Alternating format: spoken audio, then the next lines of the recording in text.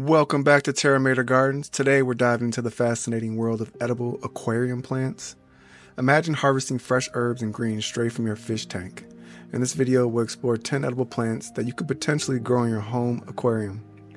Let's take a look at some amazing edible plants you can grow right in your aquarium. Watercress. Watercress is a fast-growing herb that you can harvest regularly. It prefers cooler water temperatures, so it's perfect for temperate tanks. However, be cautious as it can be invasive and may require a separate tank. Water mint. Water mint adds a fragrant, minty flavor to salads.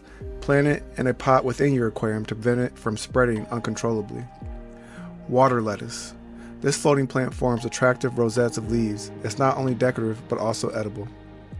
Water sprite. With its feathery, submerged leaves, water sprite adds a touch of beauty to your tank. Some varieties even have reddish tones. Water clover. Known for its 4-lobe leaves, water clover has a mild flavor, making it a delightful addition to your aquarium. Water bamboo. This unique plant has hollow, segmented stem. Some parts are edible, but be sure to research which parts are safe to eat. It's worth noting that water bamboo may not be suitable for shrimp tanks. Azolla. Azolla is a tiny fern-like floating plant that's high in protein. It's a great nutritional addition to your tank. Water hyacinth. With its beautiful purple flowers, water hyacinth is a stunning floating plant. However, it can be invasive, so thorough research is recommended before adding it to your tank. Duckweed. Duckweed is a tiny, fast-growing floating plant that's high in protein. It can be used as fish food or added to smoothies in small quantities. Make sure to research the recommended amount before consuming. Salvinia minima. This tiny fern-like floating plant is excellent for nutrient uptake in your tank.